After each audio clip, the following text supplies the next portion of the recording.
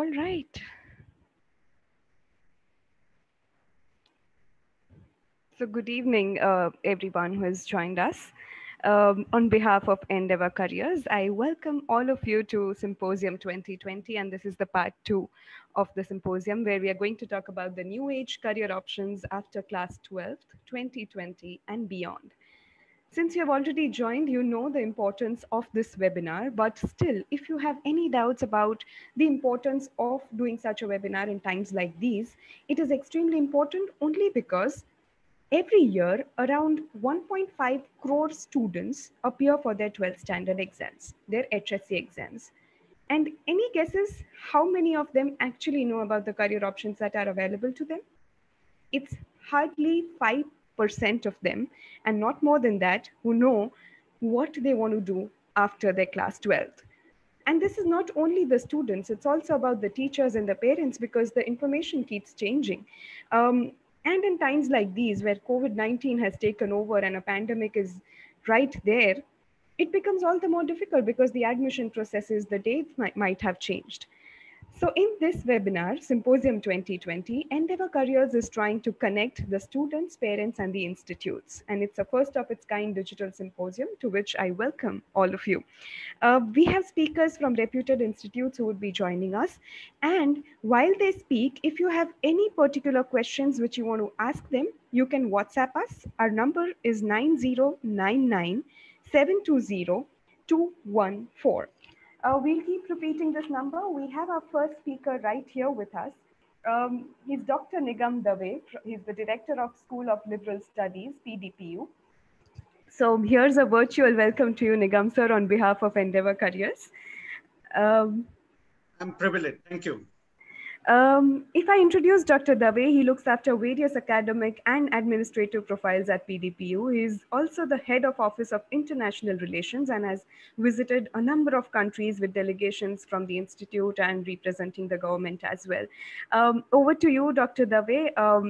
Please talk to our students, parents, and teachers who have joined us for this symposium. Thank you. Thank you.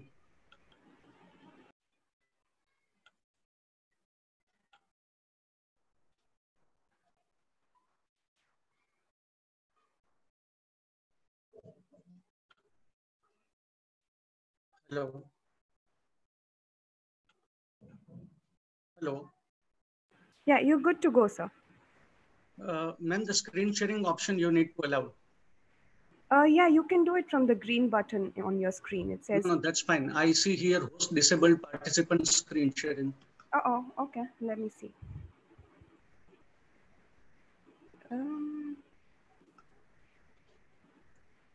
Okay, here we go.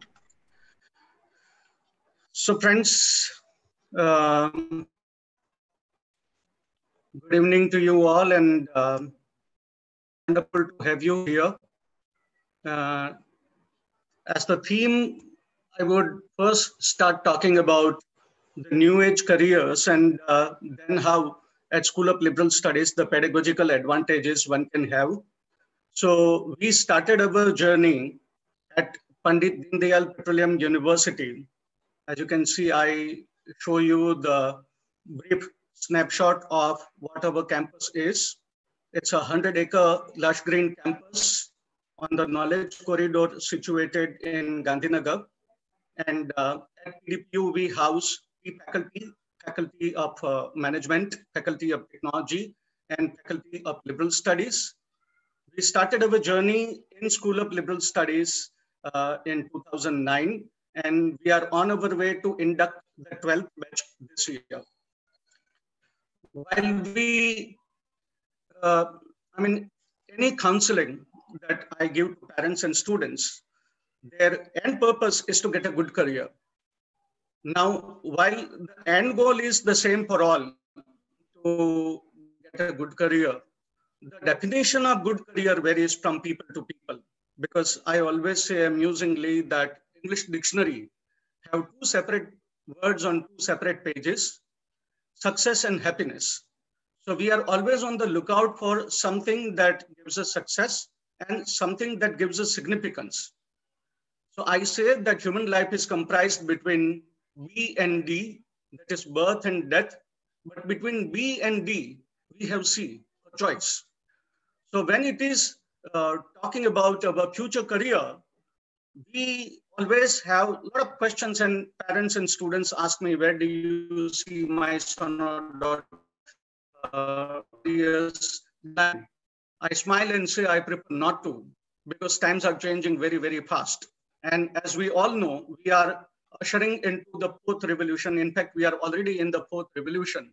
And this fourth revolution is called Industry 4.0, wherein the world is mostly governed by IoT, augmented reality, Internet of Things.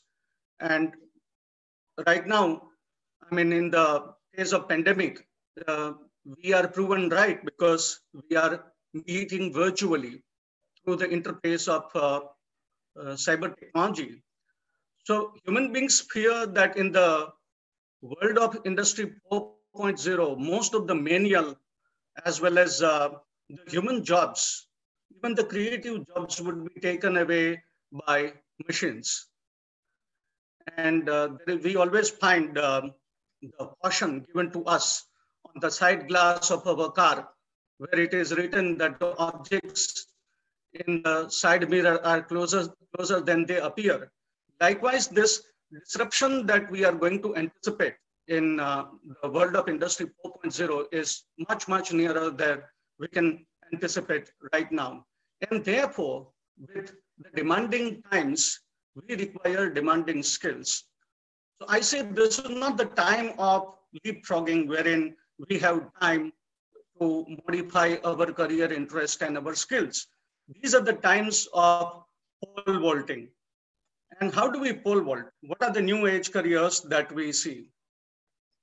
Uh, as you can see on your screen, some of the interesting careers that are emerging in front of us. Right now, some of these careers might look ridiculous and are too advanced, but I'm very sure that in the days to come, with human interface, knock over doors, most of these careers would be very, very relevant. Careers like the digital rehab coach, or the career where the person would work as senior citizen companion or senior citizen caretaker. The alternate health therapy would come in a big manner, because we have created a lot of issues through our recklessness and carelessness, and COVID-19 is one such example. So people would be trying to find out alternate health therapies also. The digital musical expert is something we find a lot of film songs are being transferred, and they have the new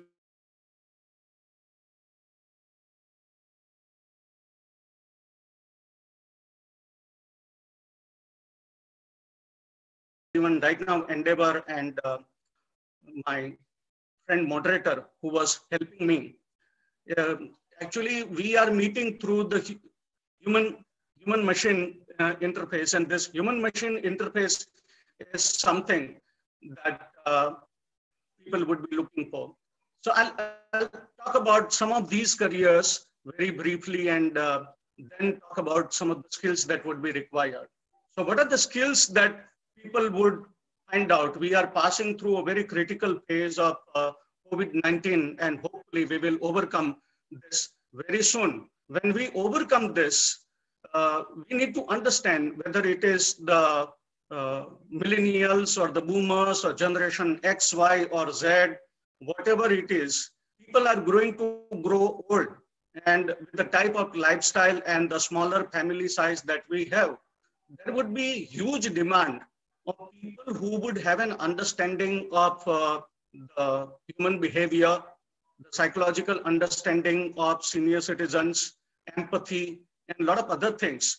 So the youth who can handle not just the travel, being the travel companion for the senior citizen, but also helping senior citizens through various surveys would be in a lot of demand. Another career that I see in demand is, right now it is okay because we are passing through the lockdown phase, and we are using a lot of data. But world over, parents and the guardians are very much worried about the use of the data that people are spending every day. And more people are complaining of frustration and anxiety that comes through the extended, prolonged contact with social media. So every family would be requiring the services of the digital detox coach. These coaches would prepare the tailor-made schedule for family and individual of how much time they should be spending on social media and what social media they should be spending time on, and how much time should people actually spend outside so that they stay healthy in body also. Another career that I see that would be coming up in a big manner is that of being organizational disruptor. Because I was just teaching Brave New World to some of my students of English literature, and in Brave New World, there is a catch slogan that mending is better than ending. But it no longer stands true because all organizations are passing through a lot of changes. Whether these changes are forced, whether these changes are the same style of working is not going to work. So with the organizational disruption around, people would be hiring the experts who would understand the organizational behavior, the working of transnational companies, human psychology, and the aspects of marketing and business. So the organizational disruptors who would change the entire working system of an organization would be in huge demand. Also, it's not just the product brand that we are talking. And a lot of big people, they require a personal brand manager. These personal brand managers maintain close attention on hashtag trends going around, the newsmakers, what are the news happening all around the world, and what should be a proper way of communicating.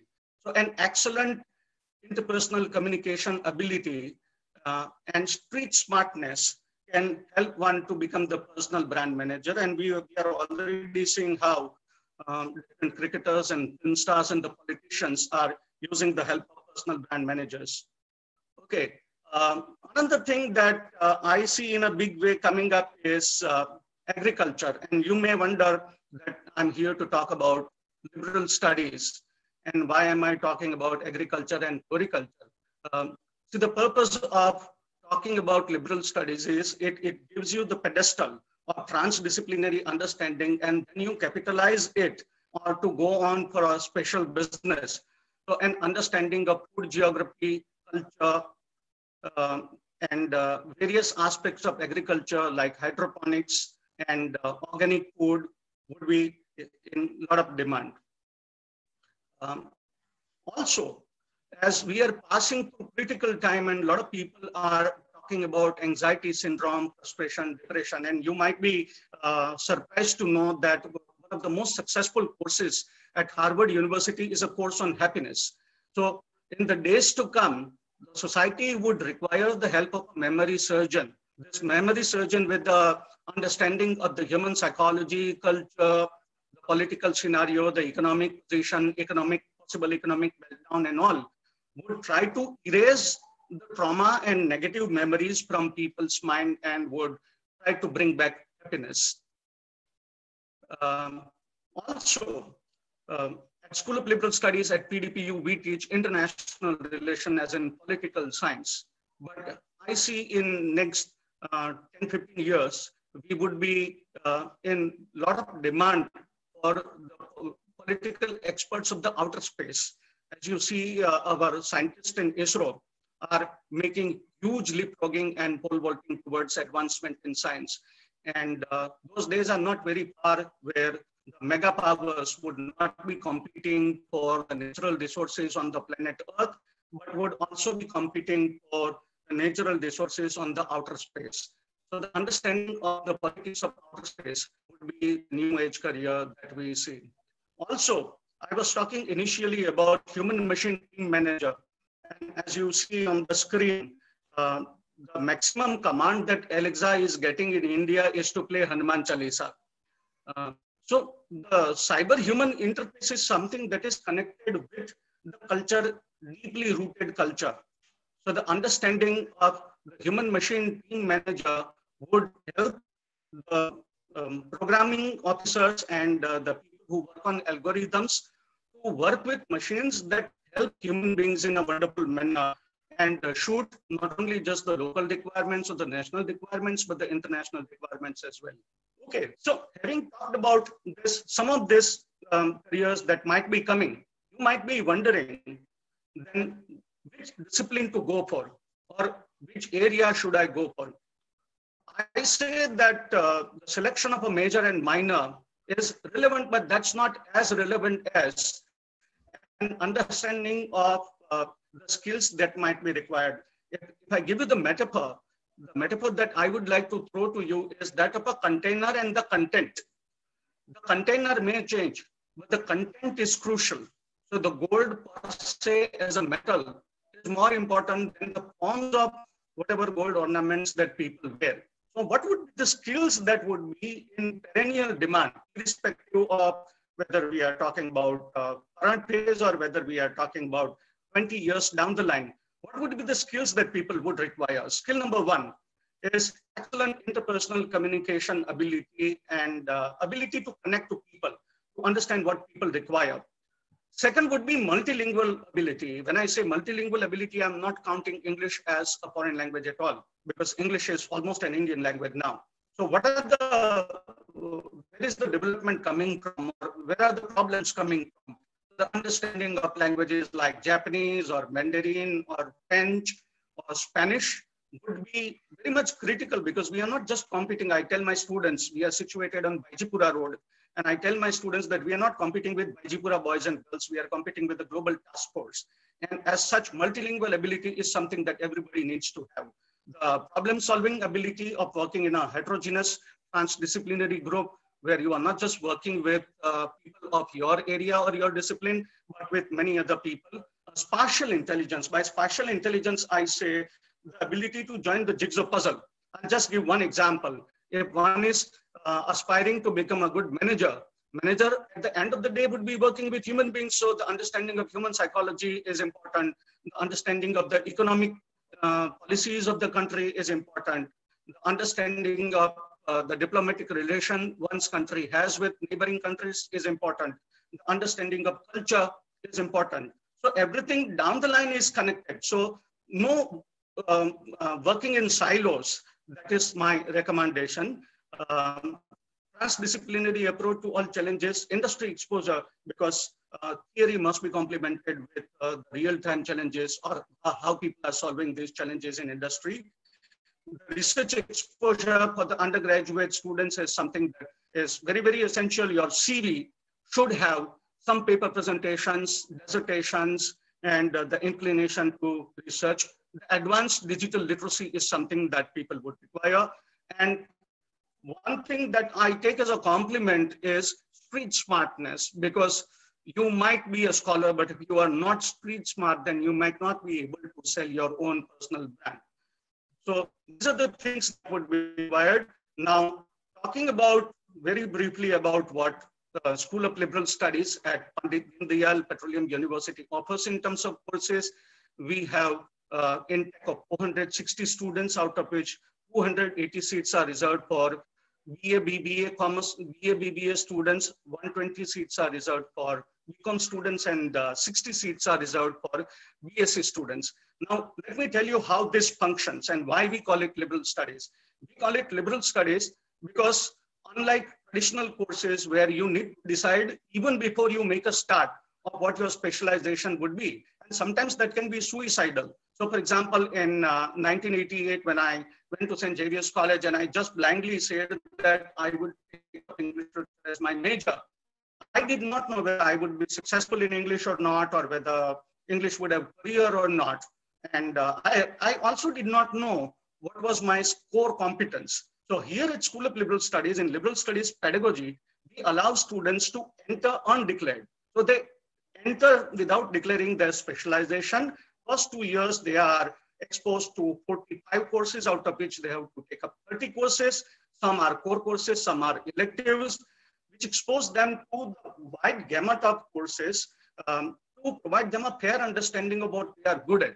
So basically, it gives you time to understand what you are good at, to be patient with yourself, and to find out where your career inclination lies.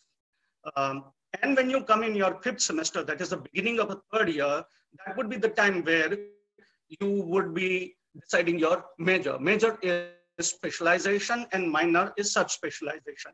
So on your screen, you see you have the choices of economics, English literature, governance in public administration, international relation, mass communication, and psychology as BA major minors. And in BBA honors, we have finance, marketing, and HR. Now, let me tell you how this crisscrossing happens. I can pick up finance major. My career path would be BBA with finance, but I can also take up English literature or corporate communication as my minor from the BA basket. And likewise, I can pick up international relation major and can combine it with the BBA minor. So this way, students have a lot of flexibility even when they go for their major minor selection. To talk about BCom honors program, the BCom honors majors are specialization clusters are accountancy and finance, marketing and management, banking and insurance, and international business and entrepreneurship. While these majors are restricted for the BCom students again can opt for minors from BA. So the BCom student can pick up one major from this, the cluster that you see on your screen in BCom table, and then can also pick up from BA honors minor. That's not mandatory for them, but that's a choice that we are giving to them. And for BSc, there are three disciplines that we offer: physics, chemistry, and maths. And BSc students opt for their pathway from the second year. We also have postgraduate programs in economics, English, public administration, political science, international relation, mass communication, and psychology. And I would stop my presentation with the pedagogical advantage that I would want to talk about. When I say pedagogical advantage, how liberal studies is different. So the factor number one is liberal studies has to be non-judgmental. A person might not be very good in all disciplines, but person can be excellent in some area. So the inherent philosophy of liberal studies is not to find out faults, but to find out the core competence and strength of the student and to guide the student towards that. So we expose students to a lot of internships. At the end of first semester, in December, the students embark for 1 month residential rural internship, which they initially don't enjoy. But then the purpose is, if you want to lead India, you need to understand India first, and we want to take campus to the community and labs to lands. So the students stay with an NGO for 1 month, and they solve some of the real-time issues, grassroots issues of the rural community. During summer, we encourage and facilitate corporate internship for students so that they gain some experience of working with the industry. Also, for every undergraduate student, irrespective of their degree pathway, writing dissertation is mandatory. So that exposes them to research experience. At PDPU, we have a specialized Office of International Relation. We call it OIR. And one of the beautiful things that we do is we don't offer scholarship on caste or class base, but we sponsor every student whose paper is accepted for presentation in a country abroad. So we tell students that you show your merit, you submit your papers, and go and make paper presentation. And the idea is to make every student having some global exposure. We also conduct audit activities during Saturday and Sunday. These are skill enhancement activities which students enjoy, like martial art, tie and dye, bandhani making, Japanese kite making, fire safety drill, and a lot of other activities that the students have choices on. We send our students in summer for international exposure in campus abroad for 1 month, which is partly subsidized by the university. We also sponsor 4 students for semester abroad in Minnesota University in US and Oklahoma University in US. In fact, the neutral third-party scholarship of US Consulate, which is known as U-grade scholarship, is acquired by students. So last 5 years back-to-back, students of School of Liberal Studies have got that fellowship and scholarship. We also send our students for a lot of field trips in SAARC countries and lot of extracurricular activities. I hate this term extracurricular and co-curricular because nothing is extra, nothing is co. In fact, extracurricular and co-curricular are also curricular. They are because they are mainstream, they are associated with academics. We have an excellent studio, audio-visual studio, media studio. The student can gain real experience of being in a television studio and can record, shoot,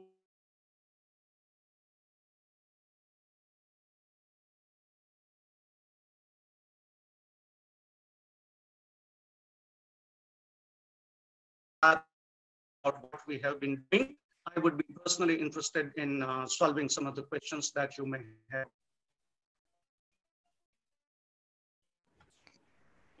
Hello. Hello.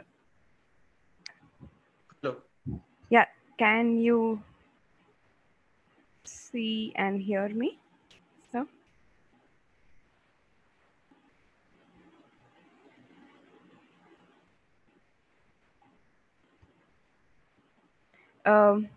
okay. Am I audible, Dr. Dave?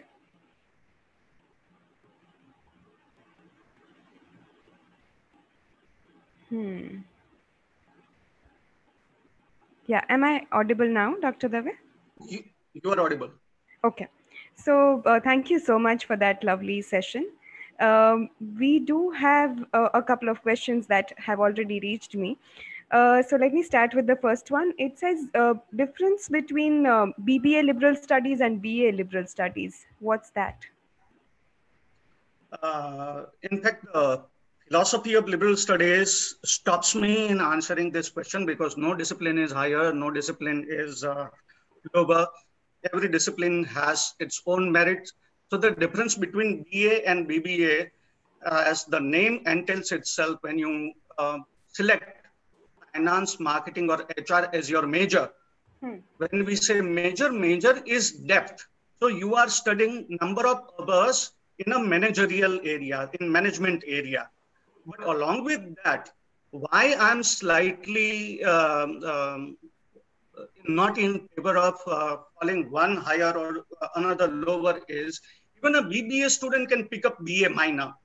Right. So the main problem with our contemporary society is because we have only seen the watertight compartments like BA is BA and BBA is BBA. Whereas at School of Liberal Studies or in any good liberal studies organization, what you would see is you are a BBA student, no doubt, but you are also studying theater in the first semester. You are also being exposed to fine arts or world civilization, the areas of international relation, and you also have the liberty to pick up BA minor. The only difference that I would say is there are basically two types of people. It would be slightly improper to classify people in category, but for the understanding of people out there, let me say there are two types of people. People who are very creative, who are people oriented, who are people's person. For them, BA honors is very good. Whereas there are people whose mathematical understanding is slightly better, who would want to go and expand their business and want to start their own business activities. For them, BBA honors is better. Perfect. I hope I have answered the question. If you still have a question, I'll be very happy to answer. Sure. I'll be taking up more questions. So one student is asking, can I do minors in music while doing BBA from PDPU? Sorry, I'm not. He's saying, can I do minors in music while doing BBA from PDPU? Unfortunately, right now, no. We have electives in music and we are thinking of starting music major from 2022. So right now, music is not one of the options for major minor. Having said that, we have an excellent performing arts room with all musical amenities. In fact, I myself, being the director, I play keyboard. So I'm also personally interested in music, but right now that option is not available. Great. There's one question which says, how much time throughout the 4 years will I find for pursuing my hobbies and interests?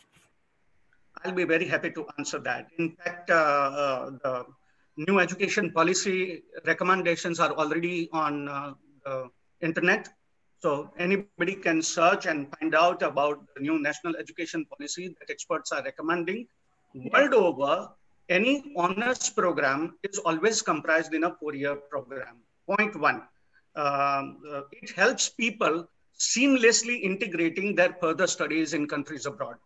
Right. And we have partly understood this in India because our engineering programs are 4 years. Hmm. But all these years, we have been slightly we have been neglecting BA, BBA, BCom, and traditional programs, saying that these courses are not professional courses. I hate this term because even a musician can be a professional, even a cricketer can be professional. So the 4-year structure is ideally structured around providing equal balance to people in breadth as well as in depth. Otherwise, you end up in a position where people would start taunting you that you are jack of all but master of none. Whereas I say very proudly that my students are jack of all and master of at least one. Right. Right. Okay, I'll take one more question. Will the exams be conducted on the same dates that were announced earlier, or does this situation bring along any change in that? I would be fearing this question. I knew that this question would come. So right now, the global situation is very volatile. Although we have an entrance examination and the forms are already out and a lot of people have already applied, we have been closely keeping in touch with applicants, and we have also put instruction for all the possible applicants also that we are monitoring the situation very closely. As on date, it doesn't look too promising to conduct the entrance examination as we have been doing. But let me tell you, the alternate solution that we are thinking for entrance examination is we would be asking students to submit SOP, statement of purpose, letters of recommendation. We will be conducting their video interviews. And then as and when the 12th result is declared, that would be factoring in the admission. But the previously announced admission process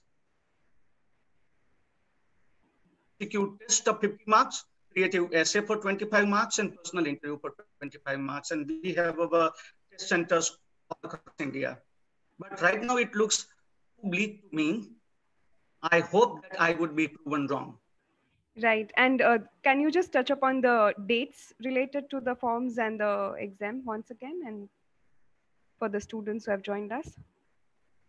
Sorry, can you What, repeat that again? if you have any important dates that you want to share for the forms or for the exams? The dates, current announced dates are there already there on the website. We were proposing to conduct the entrance examination in the end of May, but that looks improbable right now. So I will be very honest, we are not very sure of the exact timeline, but we'll be updating everyone through our website, through our social media, as well as those who have already applied. We're keeping our fingers crossed globally. Right. Thank you so much, Dr. Dave. I think because of the limitation of time that we are facing, I would have to wrap up. But I'm sure the website is updated with all the information that the students, teachers, or parents want to know more about PDPU. They can visit. So thank you so much for joining us. And Thank you, everybody. Thank you, Endeavor, and special thanks to you. Thank you so much, sir. Thank you. Yeah. Okay, so thank you so much, students, teachers, and parents, for sticking around and listening to Dr. Dave. This is Symposium 2020, where we are talking about the new age career options that we have today. And it's amazing to know how many options are possible after your 12th grade. All the courses, the admissions, all the details here in the first of its kind digital webinar. Our next speaker has already joined us. He's Professor Anand Prakash Mishra. He's the Director, Law Admissions at OP Jindal. First of all, I virtually welcome you, Professor Mishra. And on behalf of the entire Endeavor Careers team, I'm extremely grateful that you decided to join us this evening. While Professor Mishra joins us, let me introduce him to you. He has spent over a decade in the field of legal education. He's written a bestseller LLB guidebook for Delhi University and also taught extensively in law test prep. So years of experience, and he's here to share that with us this evening. So I welcome you once again, sir. If you could just take over virtually the mic from here and interact with the parents, teachers, and students who have joined us this evening. Yeah, thank you so much. Uh, it's a great pleasure being here. And to start with, I must congratulate all the students who have completed their class 12 studies and now ready for joining the universities, joining the higher education. My background is that of a lawyer. I studied law way back in Delhi University in Campus Law Center. I did my LLM also from the Faculty of Law, University of Delhi. And those were days or years of the rise of legal education in our country. For last 9 years, I have been with Jindal Global Law School. And in this session, I will like to say in 10 minutes, talk about legal education and about particularly the law option, the study of law and legal, the legal option for the students after class 12. And I will rather encourage the student to ask questions. So I'll be very happy to spend more time in taking up all the doubts or questions which might be there in the minds of our students or parents about the study of law or legal profession. So Jindal Global Law School, which I represent and where I work as the Director of Law Admissions, it started in the year 2009. It was a very humble beginning. And we started with 10 faculty members and 100 students. This year, in 2020, it's such a special year for us when the QS rankings put for the first time 2 Indian law schools in the list of world's best law schools. So never ever in the history of legal education in the world, any Indian law school could get into the global rankings. So since 2012, the QS World University subject rankings started for law subject. And in the 7 years, none of the Indian law schools could find a place. So I'm very happy to tell students today that in our country, now we have law schools which are world class, which compete with the best law schools in Asia, the law schools in Singapore, Hong Kong, mainland China, or even the law schools in the UK and Europe. If you look at the QS subject-wise rankings of law, you will find Jindal Global Law School is placed in the 101 to 150 bracket.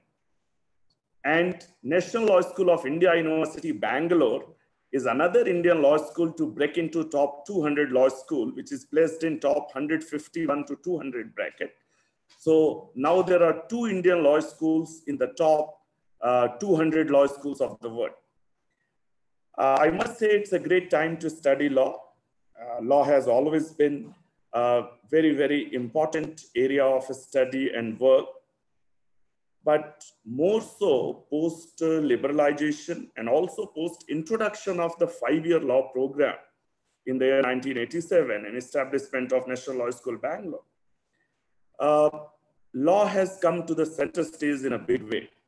When I joined my LLB degree at Campus Law Center in the year 2000, and I see the students today in 2020, when they're going to study law, the entire legal sector, legal industry, legal practice, legal profession has completely transformed. Newer areas of practice have emerged. A lot of transnational and global legal practice is happening today, which was not there 20 years back. And in a way, law as a profession has moved to be a global profession today. Traditionally, law has always been a single jurisdictional study or single jurisdictional practice. If you do an LLB or a law degree in India, you study laws of India and you become a lawyer in India. That was the concept. And the same is true for all countries. Today, our graduates at Jindal, I find them qualifying New York bar exam, California bar exam, the bar exams in the UK, and even in Australia. They are lawyers working in law firms in London, in Sydney, in UAE, around the world, in New York, in Tokyo, all over. So legal profession has completely transformed, and that gives a great opportunity for the students to study law in today's time, and particularly when the option is available after class 12. In my experience in higher education, in universities of last 20 years or more as a student, as a faculty member, as an administrator, I must tell the students and parents that the 5-year law program after class 12 would arguably be one of the finest undergraduate education and degree available in our country. Very, very few programs, be it like medicine and MBBS degree, or be it a degree in architecture or engineering from a premier institution, could really match the rigor of what a 5-year law degree offers. The diversity of courses from environmental law and corporate law to human rights, to child rights, to gender justice, from constitutional and administrative law to, say, criminal law, and even areas which are emerging now, technology and law, cyber law, intellectual property rights, industrial designs, and today even artificial intelligence and robotics and machine learning. Law is a profession and a study which is ever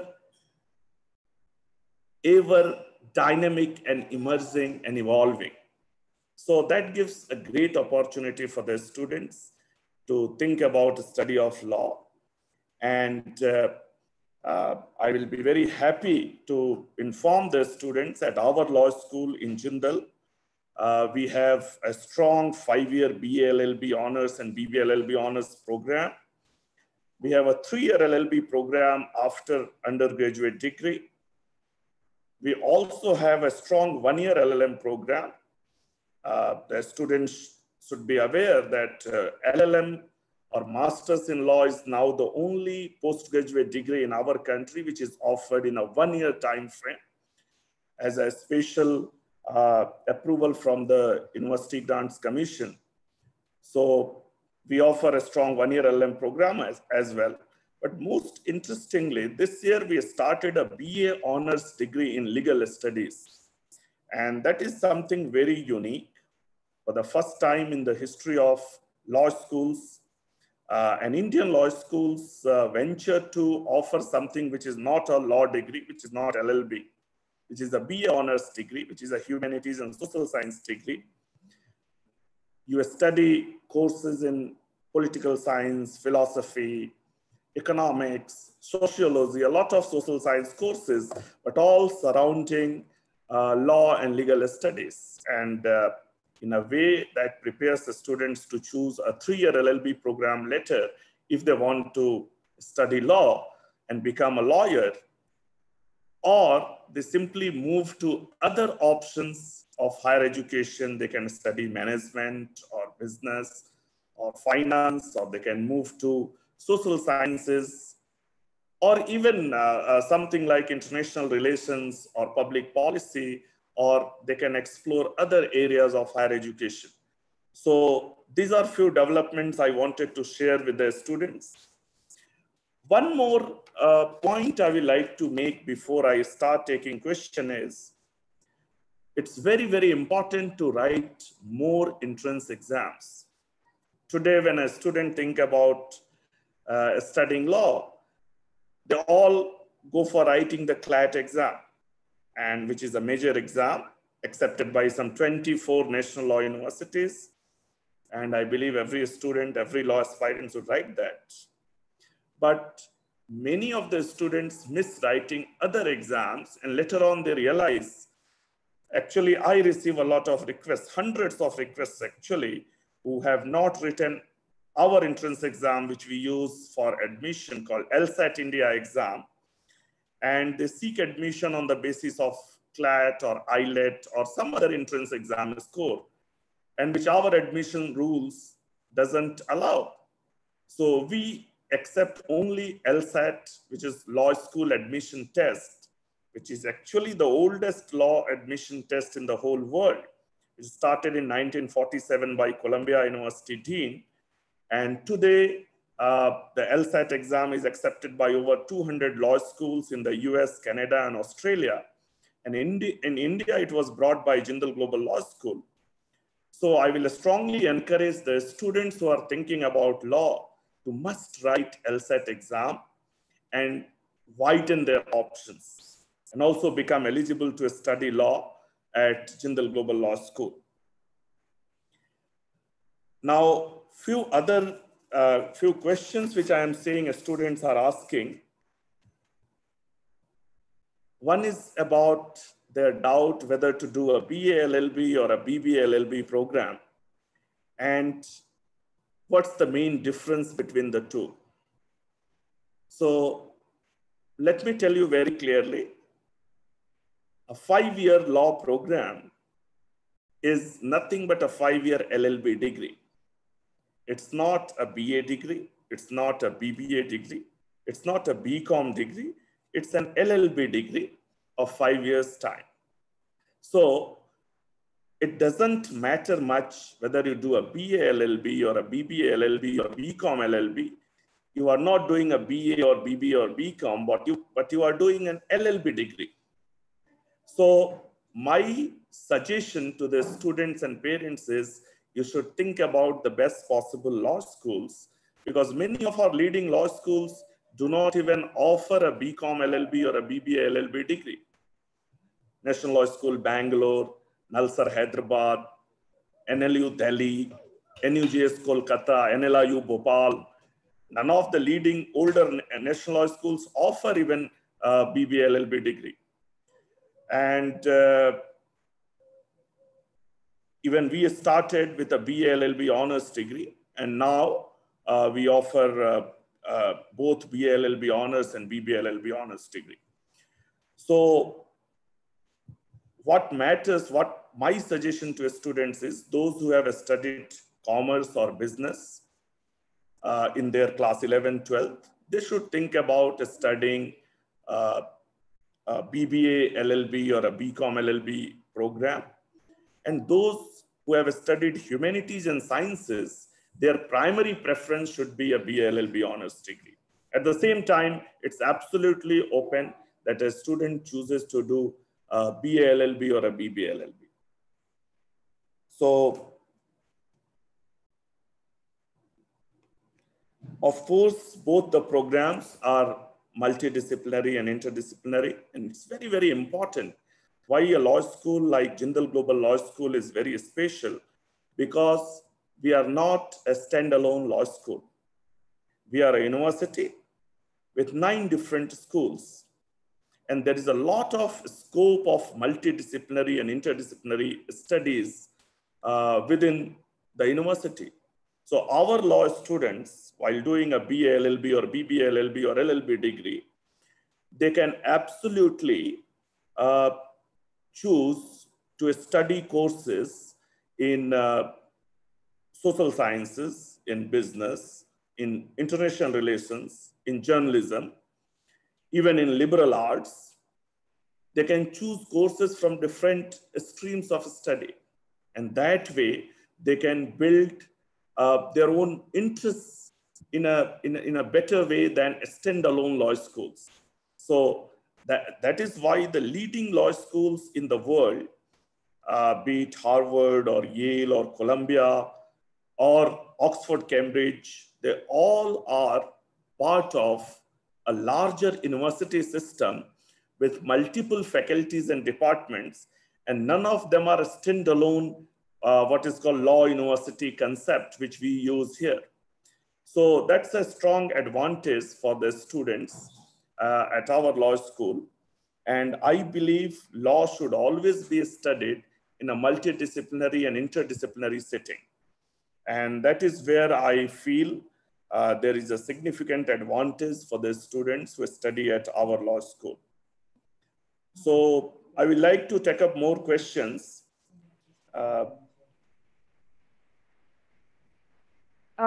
Yeah, thank you so much, sir, for that lovely session. And I think it covered a lot of things that the students might already be confused about.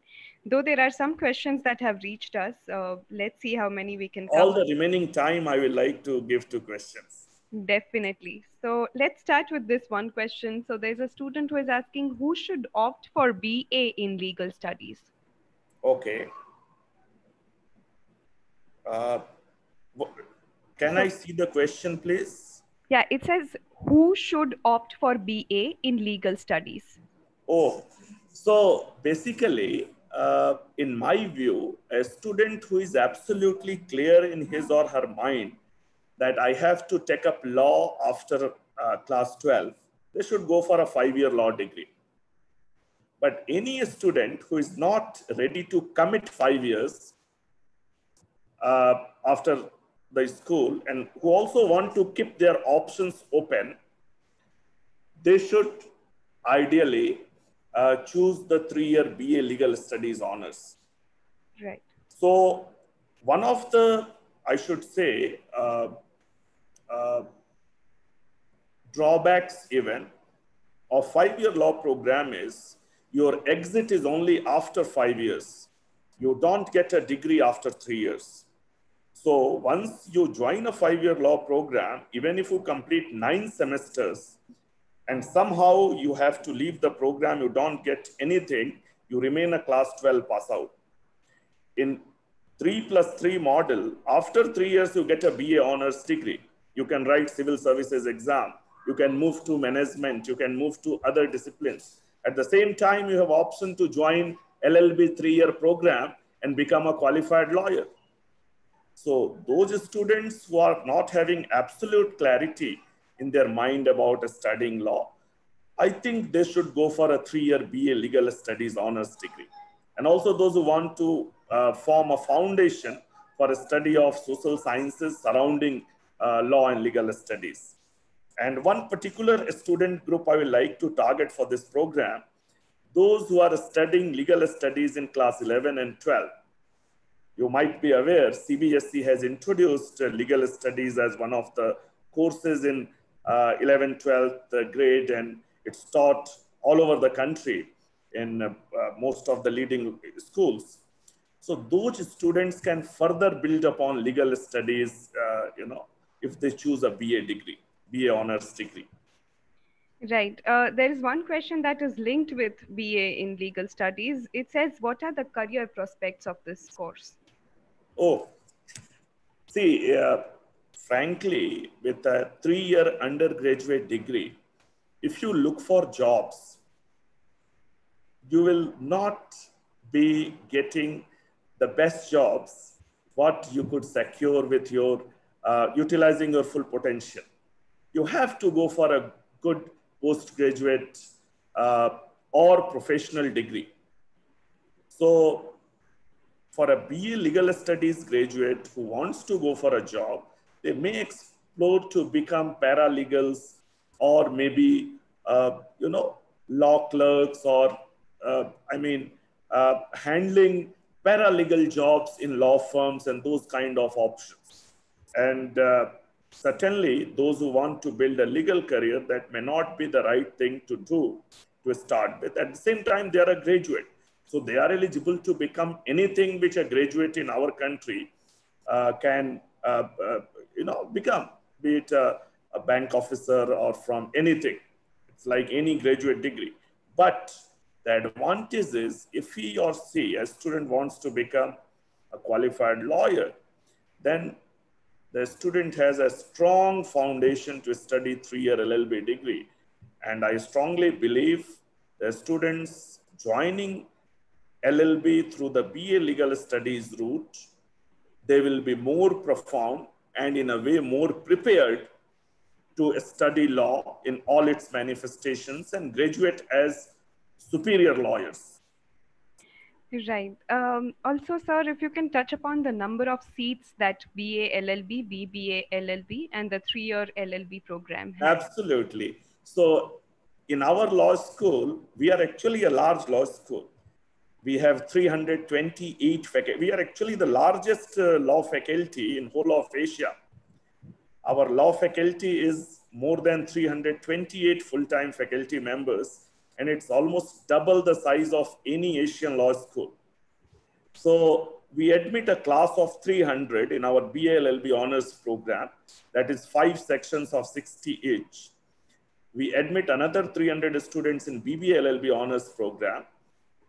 So 5 sections of 60 each. So as per Bar Council of India regulations, one class of LLB could be a 60 student class.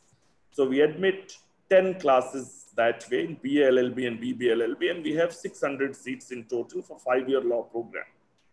In 3-year LLB, we admit 180 students, 3 sections of 60 students.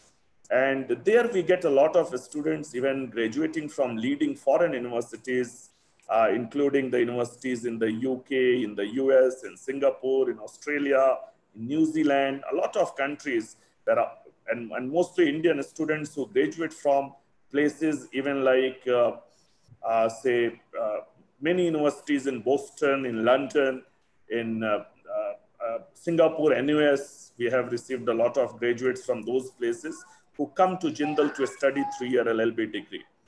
So we have quite good number of seats in both the programs.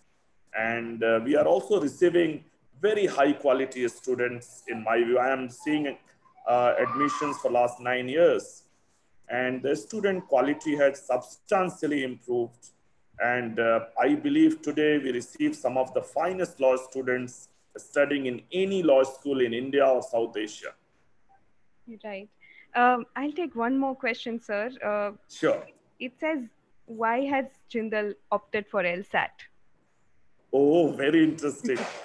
So this has a historical perspective. In the year 2009, when Jindal Global Law School started, Professor C. Rajkumar, who is our founding vice chancellor and who has been a Rhodes Scholar to Oxford University and a graduate of Harvard Law School in the US, and he was teaching in Hong Kong in City University, and he actually resigned his City University Hong Kong job to come to India and set up Jindal Global Law School. He always had a vision that the admission process should be of international standards, and it should be a test score which should be recognized universally and not just in a particular country. So because Jindal was set up as a global law school, a global or international law admission test was also brought.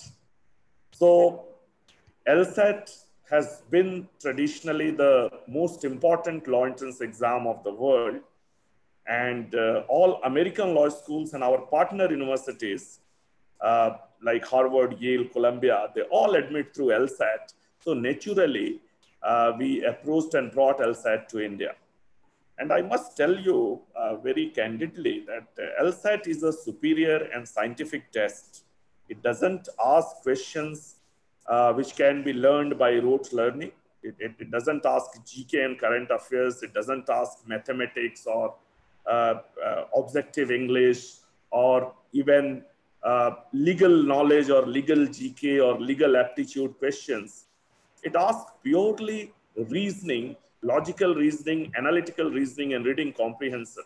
So it's absolutely background neutral exam and a scientific test of your logical abilities and your, of course, language abilities. So, and that is why what is needed for lawyers. I mean, lawyers do not need to know, the potential lawyers, that which year, Akbar was the king of the country, or who was the first Chief Justice of India, or who is the present chairman of National Human Rights Commission, or questions like that. So I will encourage the students attending this session to go to the website of LSAT India. It's discoverlaw.in. And on Discover Law website, they can find full-length question papers of LSAT exam. And they can find the difference, like a typical GMAT or GRE exam, which is, highest standard of testing for any university. Right. So that is the reason why we chose LSAT, and we didn't go with CLAT or any other existing Indian exam. Right. I think because looking at the clock, we'll have to wrap up the session, but really I interesting understand. insights. Thank you so much for joining us, Professor Mishra, and speaking to the students, teachers, and parents who have joined us this evening. Thanks to you. Actually, you made it possible. And I also thank Endeavor and Hitesh and your entire team. So, Thank you so much on behalf of our entire team. and all the very best to the students for their university admissions. Thank you. Thank you so much for joining in. So this is Symposium 2020, where Professor Mishra just spoke to us about the various options that are available, the new age career options after class 12, 2020 and beyond. This is first of its kind symposium where we are interacting online. And the questions that we are asking our speakers, you could send in your questions too. You could reach out to us on WhatsApp. Our number is 9099 720 214. We have our next speaker here, who is from the Symbiosis School of Economics. She's the director, Dr. Jyoti Chandiramani. On behalf of the entire Endeavor Careers team, I virtually welcome you, ma'am, to Symposium 2020. Um, Thank you so much for joining us this evening. Thank you so much for having me on board with you. And I think this is the second time I'm coming across to Endeavor. So Yes. thank you for reconsidering my, position and giving me an opportunity to talk to so many students, today. Definitely. And we are exploring this first of its kind digital interaction this time. So, looking forward to a lot of students, teachers, and parents interacting with you. Before I hand over the mic virtually to Dr. Chandiramani, just a little introduction of her. She has over 30 years of experience in teaching, institute building, administration, and research. And she has to her credit a lot of international associations, a couple of textbooks, and she's also the editor, the joint editor of a book on perspectives in urban development, issues in infrastructure planning and governance. So over to you, Dr. Chandiramani. The mic is yours virtually. Thank you. I'll be sharing a PPT. Yeah. All right. So that they could, I could talk about my institution. So just Perfect. let me get on to that. Yeah, and just a request, if you could make your PPT full screen, it would be easier for the viewers to see. Yeah, I'll do that.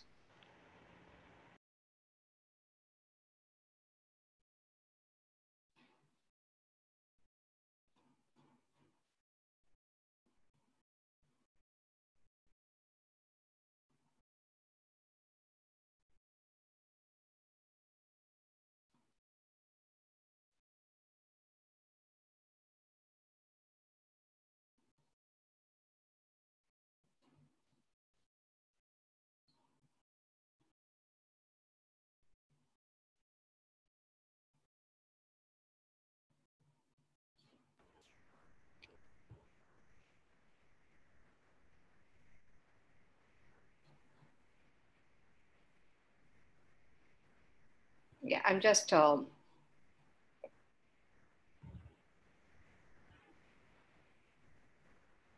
Sure. You need help, ma'am, or you fine? yeah, I'm just looking for the present, It's the share screen button in green.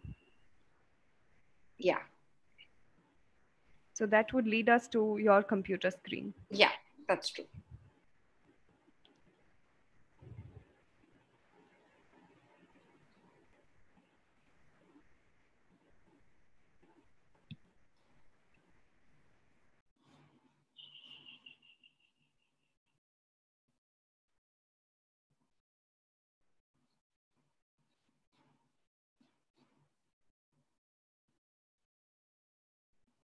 Is that fine? Visible?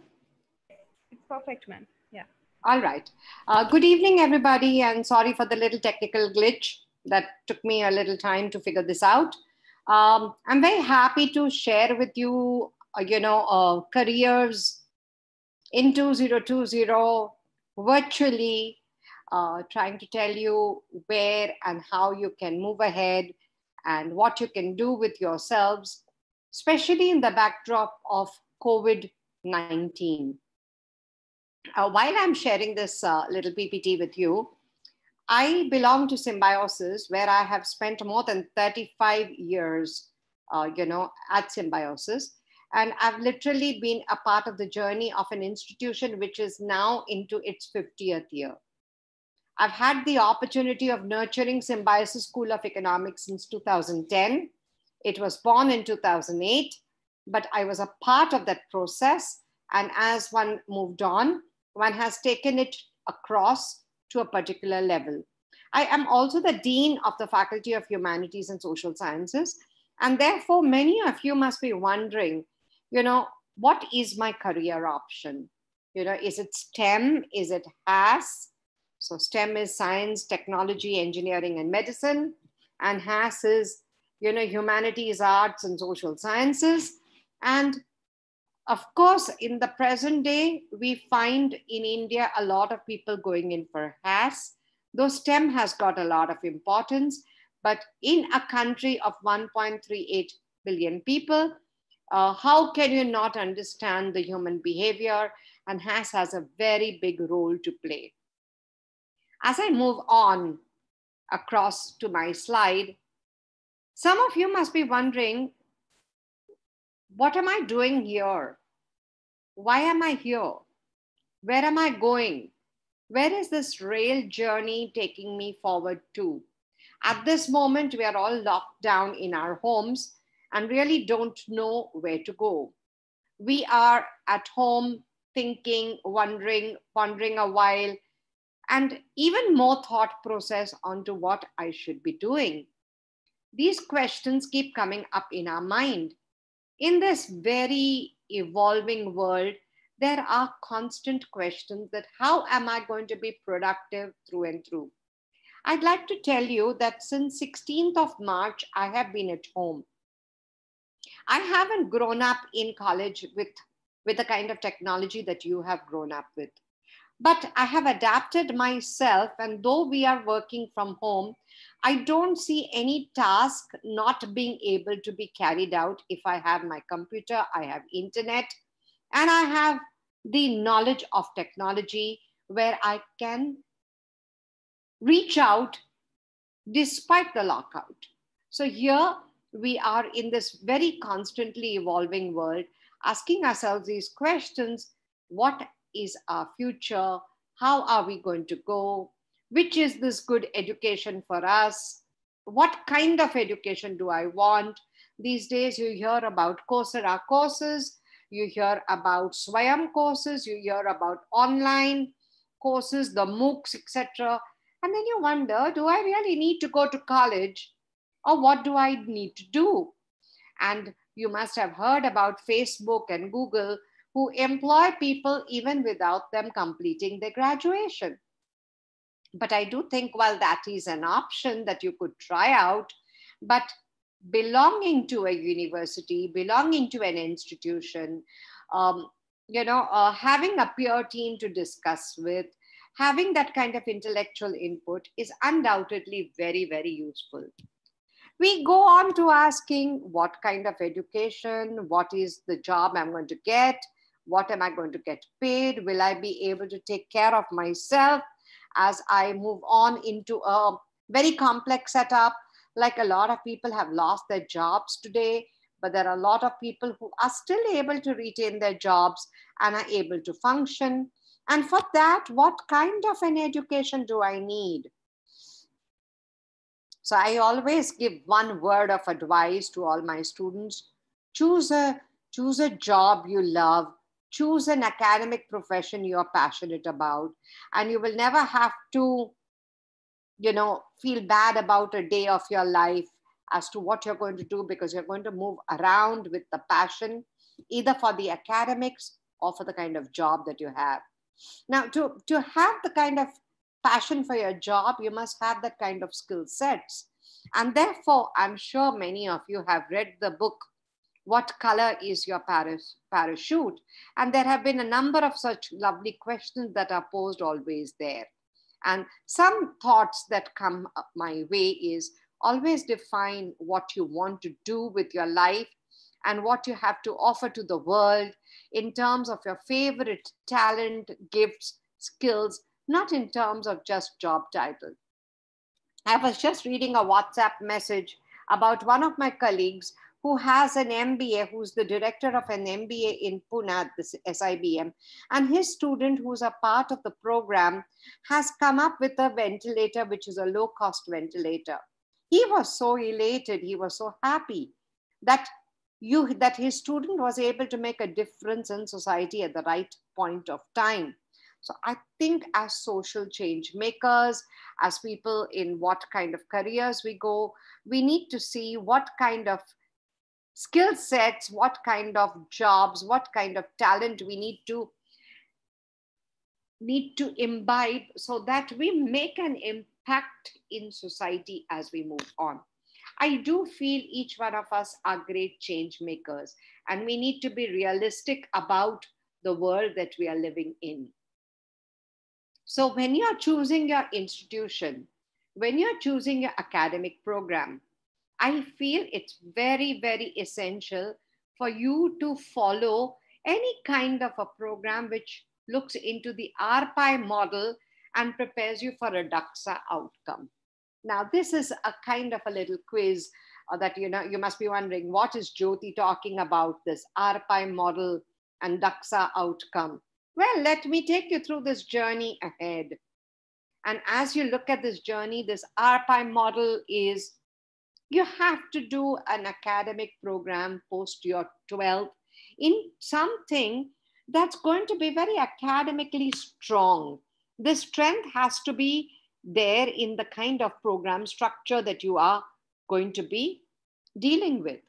The program should have a very strong component of research. This is some of the very characteristics and traits that are there at the Symbiosis School of Economics. The academic curriculum is strong. The research, which allows you for critical thinking, is excellent. I can see that our 1,300 plus alumni are doing very well. And that's because we have stitched together a program which has a lot of inputs, which I shall explain to you as we move on. So it's the kind of RPI model that Symbiosis School of Economics has is a strong academics with a strong research, placing our students in society in a way where they are placed as good citizens, and they are also placed with good employability. And at the same time, we would like to ensure that our students are capable of being internationalized. When I say internationalized, I mean that they are able to be absorbed in a global order with the kind of education and skill sets that they have. And we believe in Symbiosis that we ensure that there is an enhanced engagement with different stakeholders of society. We are connected with the Niti Aayog, we are connected with the government of Maharashtra, we are connected with NABARD, we are connected with people residing in slums. In fact, some of our students had done research on the public health systems that are existing in Pune. Some of them go on to landfills to see how waste management is collected in the city of Pune. This kind of experiential learning helps them to be able to understand what all can economics touch. And whether it's economics, whether it is philosophy, whether it is sociology, I think they all have a certain connect in society that needs to improve the livability of mankind. Moving ahead from the RPI model, we come to this new system that I've talked about, which is DAXA. And that's there right in front of you. Today, are we not there in a dynamic kind of a setup? Can you not see how a virus which was in China has been transported across almost 200 countries across the world.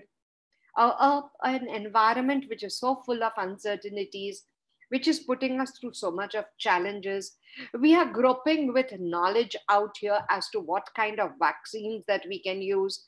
We need to see that we create skill sets. We need to see that we have the right kind of attitude, that people understand what is happening. And we need to understand, even remember when the close down was announced, and you saw a lot of migrant workers going back, and we said, oh my gosh, why are they doing this? We need to understand where they come from. We need to be sensitized. So we need to understand their attitude. And only then are you going to be able to bring about the right kind of policy framework that needs to be addressed. Well, when I talk to you about the RPI model and the DAXA framework offered under the Symbiosis International Deemed University by the Symbiosis School of Economics, where Symbiosis, the society where we belong to, the trust that we belong to, looks at providing facilities for education and research of a standard and a class which is globally recognized, where knowledge is given its great importance and status, and the dissemination, creation of knowledge is absolutely given its topmost priority. I think this is a university that you cannot afford to ignore. Symbiosis has a lot of UG programs. While I'm here to talk about the School of Economics, I heard that the earlier gentleman talked to you about law, and Symbiosis also has an excellent law college. It has an excellent liberal arts college, a college which also offers a number of BBA programs in Pune, in Noida, and in Nagpur. So moving ahead, Dr. Muzumdar, our founder, who has had the courage to dream, and he dared to dream so tall that along with his dreams, he has created generations who have been able to carry the good work from this university and from the various institutions into the society. And what a great alumni network we have, where each one of our alumni are making such a contribution to society. So here is where I was talking to you about Symbiosis School of Economics, about the DAXA effect, about the RPI model, and now I come to SSE, Symbiosis School of Economics, celebrating 10 years. And in these 10 years, in fact, we celebrated 10 years in 2018, and now into our 12th year. Where are we moving? In which direction? What do we offer? At the School of Economics, we have a brilliant program. I think one of the best undergrad programs in the country, the BSc Economic Honors. And we also offer an MSc Economics and the PhD coursework.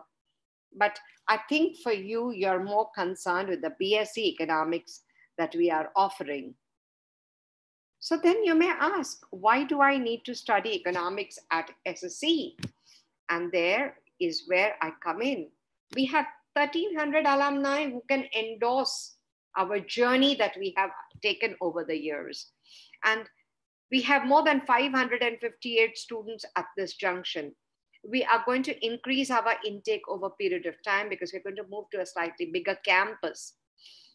We have a student diversity from all over, from more than 27 states, from more than, I think almost 3 to 4 continents have got included. We have wonderful Afghani students who couldn't speak English and now learn to speak English at our school.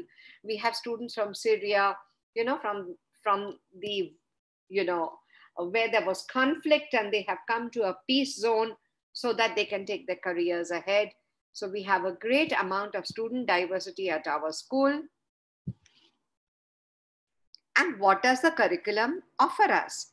The curriculum offers us core economics, which is micro, macro, Indian economics, development economics, environmental economics, international economics, economic thought. The quantitative studies offers you mathematics, statistics, applied mathematics and statistics to economics, introductory econometrics, intermediary econometrics, as well as operations research. Research methods is an absolutely integral part of our work. In fact, at the end of the 3 years, our students would have made more than 30 presentations, we would have written more than 35 assignments, and they would say that SSC has prepared them for the road ahead, for the journey ahead, to take care of any kind of written work, experiential learning, interdisciplinary framework. Our students learn business accounting, environment science, public policy and administration, international relations. These are some of the interdisciplinary courses. We have two very brilliant centers, the Center for Academic Writing and the Center for Quantitative Application. The quantitative application connects you with the quantitative studies. And of course, a lot of IT softwares like Excel, Stata, SAS, R, which is an open source, MATLAB, etc.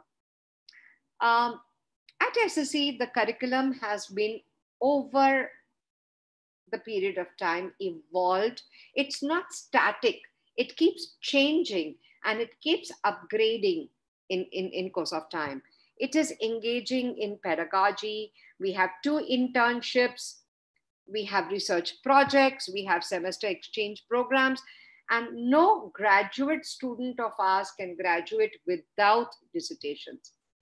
So here, let me tell you something, that our students, while the lockdown happened, our students actually sent in their dissertations in Google Classroom. We reviewed it. We connected with them either on Zoom or on Google Meet. They sent us their presentations, and like how I'm presenting to you, they presented to us. We did a plagiarism check of their dissertations, and they have done brilliant work over a year for a dissertation.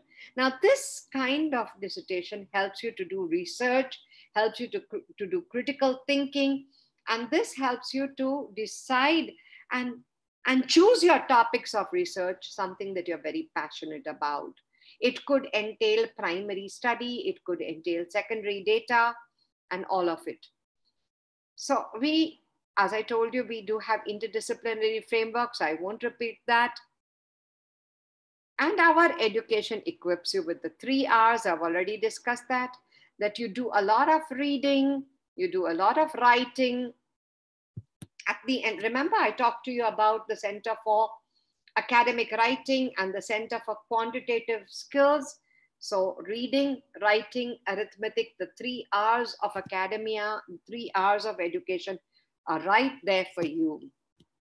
As we move on, the journey at SSC, I'm going to leave this PPT with Satya and he can share it with you with endeavors and they can share it with you. But the journey has been really, truly a very engaging journey. We've created 3 kinds of brands, and those 3 kinds of sub-brands are, in 2014, we instituted the Suresh Tendulkar Memorial Lecture. For those of you who are wondering what that is, Professor Suresh Tendulkar has defined poverty in India. And he is a Punekar, and we took permission from his family and have instituted a Tendulkar Memorial Lecture, which the 6th of it was just concluded. Tall stalwarts from India, from abroad, come and present over here.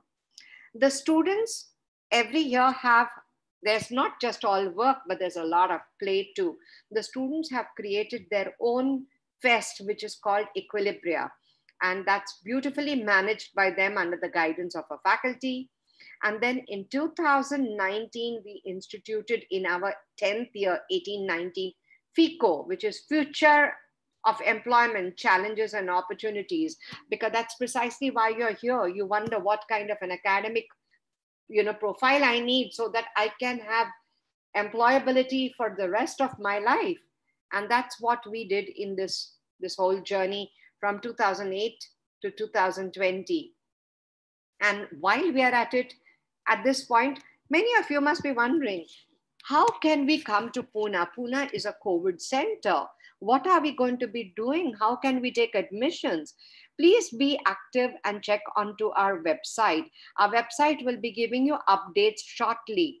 we will be having our set exam, which would be shortly postponed, and we will tell you about the new date. Based on that, already our teachers have started preparing online teaching material. So you may, if the COVID continues, we will be sending this material to our students online. So for the first semester, maybe, see, it's not going to continue for 3 years. So if we have a bad time, maybe the first semester may start late, but the study will go on in June. So the semester commences on 29th of June, and it will commence even if the COVID is alive, because many of us are working from home, making very active presentations for all of our students. We use online content, presentation, YouTube, Google Hangouts, Google Meet, Google Classroom, where all our students push in their assignments, where we give them quizzes, etc. So there's a lot of online engagement. So do not worry. This is going to be a great journey.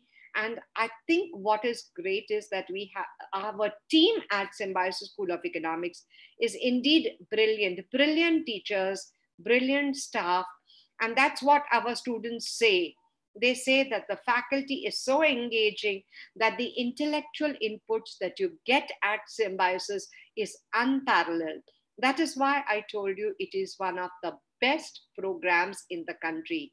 The BSc Economic Honors, which has been on since 2008 and has evolved to be one of the best programs in the country.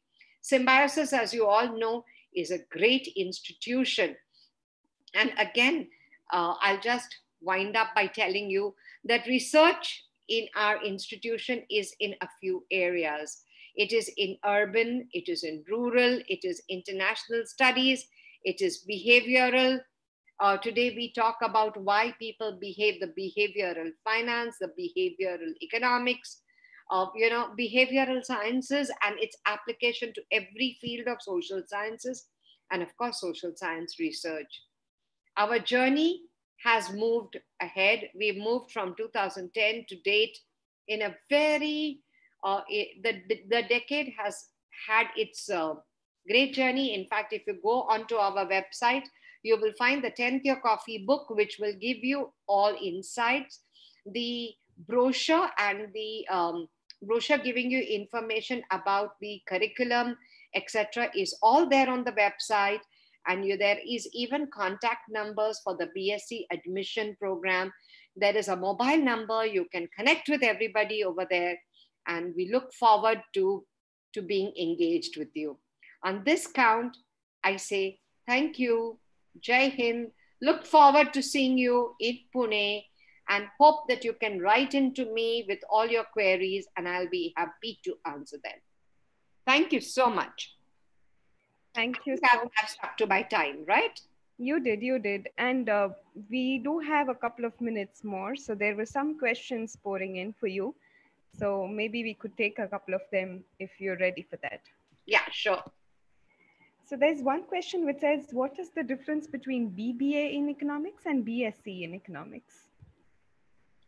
BBA in economics is really coming from a management stream. Okay. It is not from the Faculty of Humanities and Social Sciences. A lot of institutions marry economics into management, of course, because economics cannot be divorced from anything. Even when you're doing research, there is the economics of research. So BBA is economics, which is applied economics to management. But a BSc economics is a pure economics. And now here I'd like to say that the kind of curriculum that we've created, is so, it's so solid. It's got all those nutrients, that at the end of this program, you could be, you could join an MBA program. You could do masters in economics. You can do masters in international relations. You can move into media. You can move into journalism. You can move into finance. You can move into HR. You can go anywhere. You can take part in the CSR initiatives of various companies. You could be an economist with a corporate. So when you talk about BBA from management, it is economics not of the highest level. But when you say it is BSc economics, the economics is at the core and right on top. And that's where the quantitative skills, that's where economics is more of a science, because it is married to, statistics and mathematics, and therefore it becomes a decision making science. Right. There are general questions which talk about, if you can just touch upon the cutoffs and the placements and the intake at SSE. The intake is 130 at the moment. We are likely to increase it. Okay. It's gone to the academic council and the board of management for approval, and I don't think that should be a problem. The cutoffs vary each year because it depends upon the set paper. That is a symbiosis entrance test, and that's the general framework. And in that general framework, it varies each year. So cutoff has generally been above 100, a score of above 100, and that's on the cutoff. About placements, we do have placements this year. It hasn't been very good because of COVID, because wherever certain offers, I have to be frank with you, right? And I need to be brutally honest. Because of COVID, a lot of companies have decided to back off, because if they don't know what is going to be their future, how long the lockdown is, they are not willing to take students this long. So a lot of our students are engaged in Coursera courses. They are taking up more courses so that they get more skilled, so that by the time the open up happens, they'll get prepared to work in what I call the gig economy. The gig economy, where you take up some kind of a project, you finish it, then you take up the next project, and and as you get better, you get paid much more, and you become like a little consultant. So I think that's the way it's going to evolve. Employment is going to change. It's not going to be the 9-to-5 job that you're talking about. It's going to be so much digitized, computerized. Technology is going to be there, online, etc. So with placements, we have, let me say if I have a class of 130, all right, 130 students, I would say about 30 of them look for placements. 100 of them, out of the 130, at least 10, 12 will not clear the course in the first go, because there is a certain quality benchmark. It's easy to get into Symbiosis School of Economics, but the academics is so strong that it's difficult to get out, and I feel very proud to say that. But a large number of our students make it to very good institutions. So whether it is IIM Ahmedabad, IIM Bangalore, IIM Lucknow, IIM Indore, many of my students have even, one of my first batch students has completed his PhD and is an assistant professor with IIM Rohtak, and he's written an article on COVID. We have people who are doing their PhDs. We have people who've gone abroad and been with Columbia University and done international relations. They've gone to LSE, they've gone to Warwick. So when it comes to academics, I have a lot to say. When it comes to placements, my students are not really interested in placements. Nobody stops at a BSc economics, because I think everybody is aspiring to study a lot more.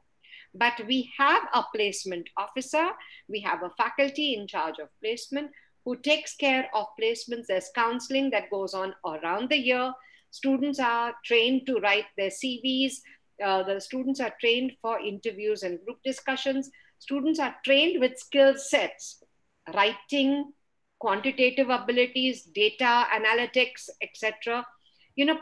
Professional skill set, so that they are ready for the job market. And my BSc students stand way above the rest.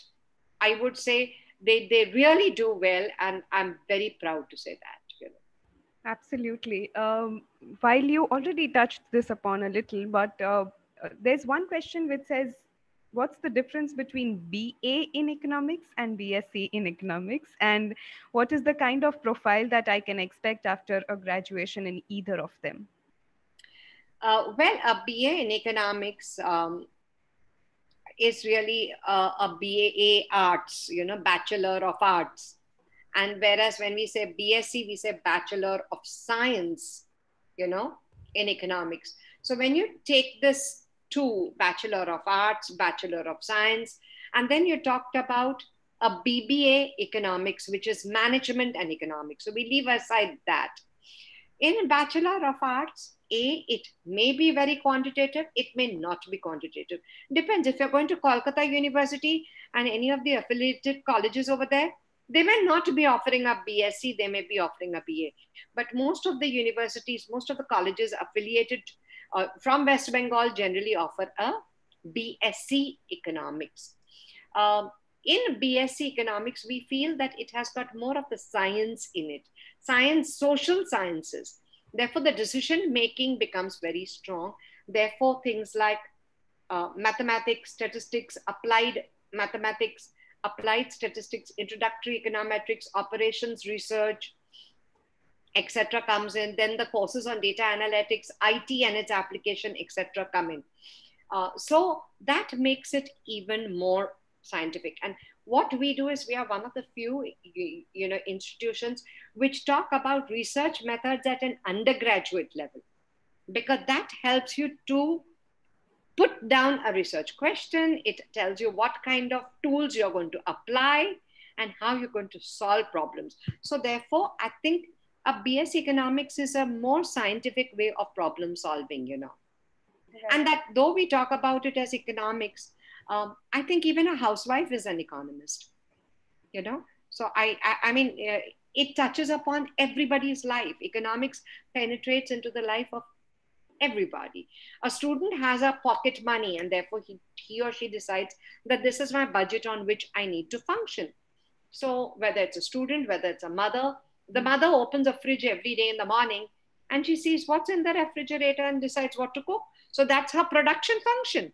What is the input that's going to give you the output, Definitely. That was an amazing session, ma'am. But looking at the time that we have, I think we'll have to wrap up the questions here. But thank you so much. It really cleared a lot of confusions and anxieties that the students might have right now.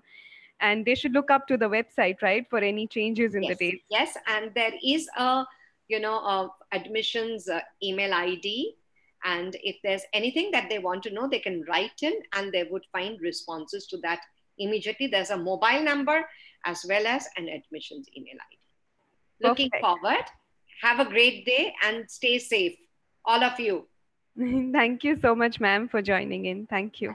I'll leave the meeting now. Thank you for having me. Thank you, ma'am. All right, so thank you so much everyone who has joined us for Symposium 2020. This is the part 2 wherein we've listened to 3 eminent speakers already, and we have Professor Bishwa Kalyan Dash who has joined us. He is representing the Institute of Law, Nirma University. So these 3 speakers who already spoke with us, we did take up a lot of questions. So if in case you have any questions about law or anything that you want to clear, you can reach out to Endeavor Careers on our WhatsApp number, which is 9099720214. And we will make sure that these questions are taken up. Our expert speakers answer these questions. While Professor Dash joins us, here's a little introduction that I would like to give you about him. So prior to joining Nirma, he has served as a research fellow in the Common Cell, Government of India, and also as a faculty at NLU Odisha. Human rights is his area of specialization. So the students, teachers, and parents who have joined us this evening, if you want to know anything about his specialization or more questions about how to join Nirma University's Institute of Law, feel free to WhatsApp us on the number that I just mentioned. So here's a virtual welcome to you, Professor Dash, on behalf of the entire Endeavor Careers team. And I would like to virtually hand over the mic to you now so that you could interact with the students, teachers, and parents who have joined us this evening. Thank you, ma'am. Good evening. Good evening to all who are joining us over this platform. So myself, Dr. Vishwakalan Das, and I'm an assistant professor at the Institute of Law at my university. So I would be using the next few minutes to interact with you regarding the career perspective that we have after plus two in terms of law field. And when we talk about law field, we are very much skeptical from the very beginning about taking law as a career perspective. And moreover, there has been a great amount of dilemma as to whether it should be taken as such as a perspective. So my mic, is this working right now? Yeah, you're audible, sir. Okay. So is this working fine, Satya? Yes, I think there's some bandwidth issue, so there's some audio issue, but you are audible for sure. Okay. This is fine. No, actually, the mic of the system was a bit louder, so I just adjusted it to No, it's normal. perfect, So sir. It's hope it perfect. will be fine right now. It's perfect. Okay. So I would be having a discussion on three limbs that what law used to be and what it is now. And second, whether it should be taken as a career perspective as such. And third, what are the all options available in terms of law career. And fourth, I would be talking about what should be the proper channel to pursue that career. And with respect to the same thing, I would be entertaining all the questions that you may have at the end of my discussion. And the synchronization of my topic would be my talk would be like as such law has been taken as a transjordan stream of professional approach, but at the same time law has in the recent past geared up a lot of momentum when we talk about the career perspective it does provide. And after the market that has been opened up for the foreign players to come into the Indian circumstances and economy being gearing up and all aspects of life having some say or the other with respect to legal control, that requires a lot of intervention from the people who are going to be in the law field. And that provides a huge opportunity and a plethora of options to be chosen from. And for this reason, now law has not been considered anymore as one other option that whoever is not having anything in hand may go on to law. So this has come a huge way from being as considered to be the last option to be considered as one of the options for the students. Now, talking about this next limb of it, that when we talk about uh, what should be taken as a career point of view, we need to look into the fact that the career perspectives has to do a lot of fragmentations that if you are going to pursue a law, where do you want to pursue it from, and how do you want to pursue it from, what do you want to do it after completion of your 5-year law course, because it's a huge time that you will be investing on your studies. And for this reason, you have to definitely devolve a lot of your own research about the various perspective and the plethora of opportunities. Next thing is like what are the opportunities that is available? Like where do you want to see after the completion of 5 years? Now, it provides sample of opportunities starting from the bar to the bench to the multinational companies to in-house counsels to researchers to faculties and legal academician and all such other things. Now, we'll be discussing one after the other all these career opportunities that we have. And also, like to reach there, you have to pursue through a proper planned action. Now, your action plan has to be pretty much uh, synchronized, structured, and workable. Now, for this reason, you have to start from 12th standard onwards when you are trying to see law as a career perspective. That means I would be presuming that your all mind is there that you are going for one. Now, for this reason, you need to understand that what are things has to be done, and what are those do's and don'ts that you have to pursue, and in finding out the best places which would be giving you the right direction, which might end you up to your desired destination. So these are the questions that we'll be discussing with you, and for that reason, I'm here. I'm here to answer all your queries that you have in terms of law career. And if you have any questions, then we can have a discussion now. Is that fine, or do I need to extend it completely? Um, we're fine as long as you've covered everything that you No, want I to. have covered because I have also made a PPT, so I'll be presenting it tomorrow. I will be sharing the screen, so I will be comfortably be using it. So Yeah, that's please feel free to go ahead then. so the complete duration that you want to so me to cover up. I do have a couple of questions that have already reached us, but whatever is comfortable to you. No, you can tell me. Then I'll just reserve myself because I was in between some other meeting. Oh, okay. That's Uh, that I mentioned Satya also. all right. Um, so yeah, as long as you have covered everything that you wanted to speak with our Right, students, teachers, and parents who have joined right. us, there are some questions out of which one says, how many seats does the Institute of Law, Nirma University have? So we do have 240 seats, but we have notified for 300 seats. That would be divided into 180 seats for BA LLB and 120 for BCom LLB.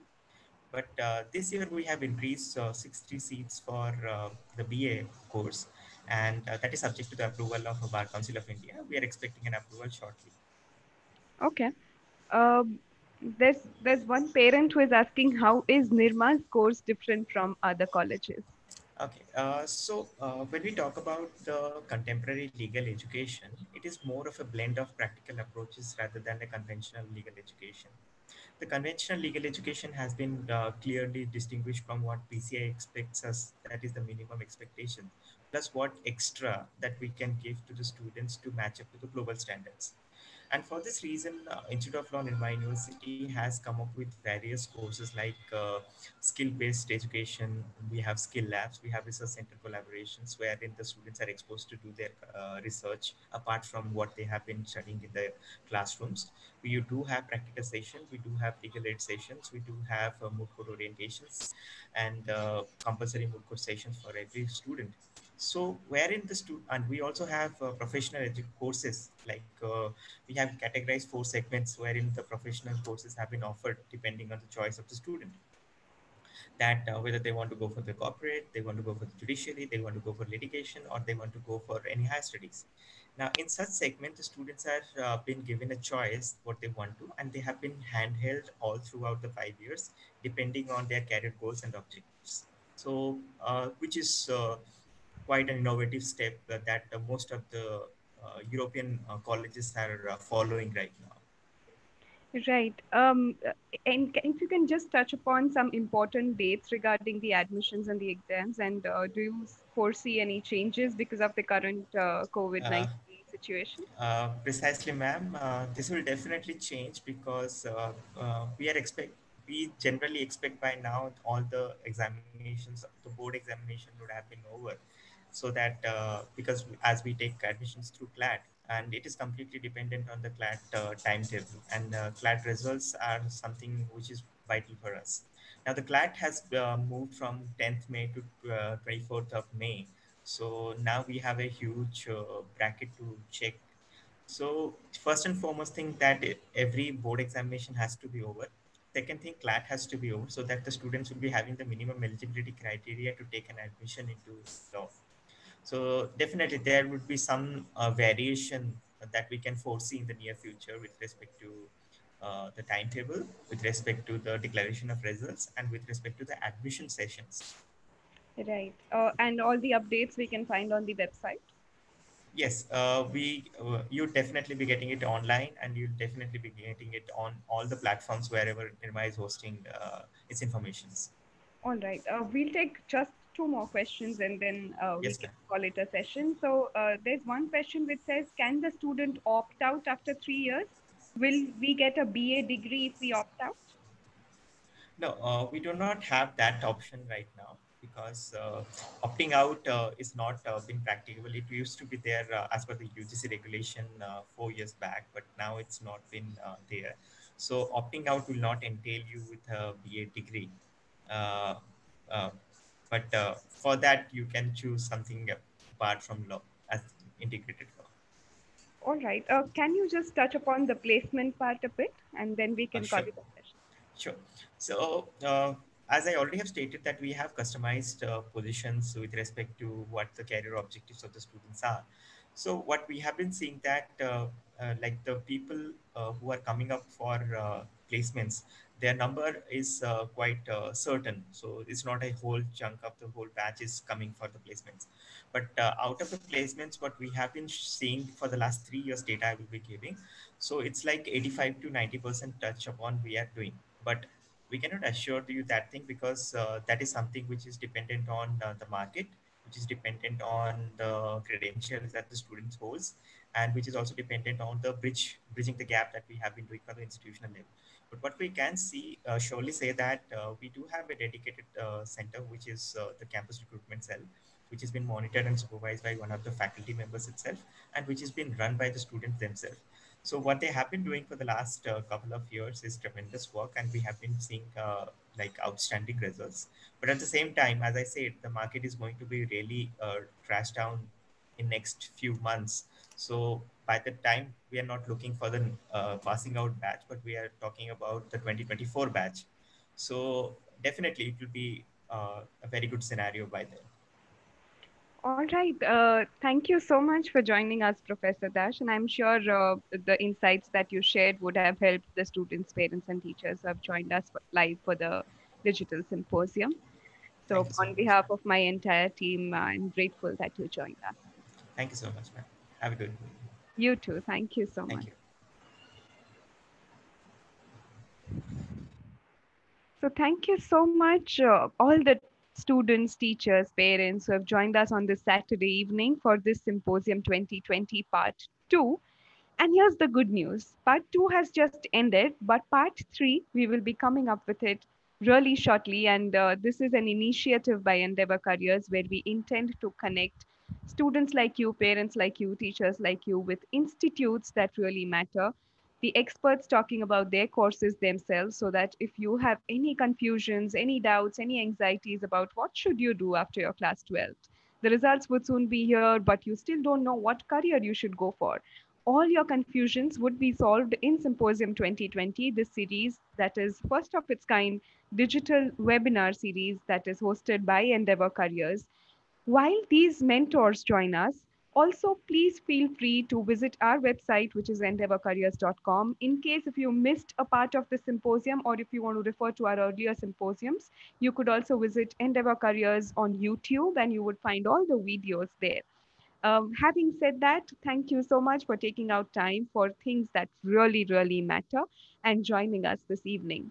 We look forward to having you again with us for the part 3, where different speakers from prestigious institutes would be joining us. Thank you so much on behalf of entire Endeavor Careers team. Dream, endeavor, achieve.